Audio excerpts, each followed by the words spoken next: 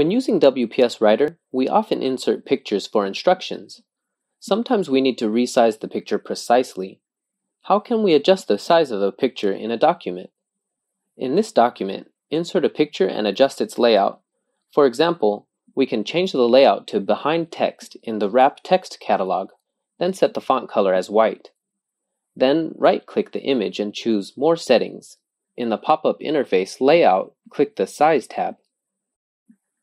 If we need to scale the picture proportionally, check the Lock Aspect Ratio and Relative to Original Picture Size boxes in the Scale catalog. Then set the aspect ratio by adjusting the height or width and drag the picture to adjust its position.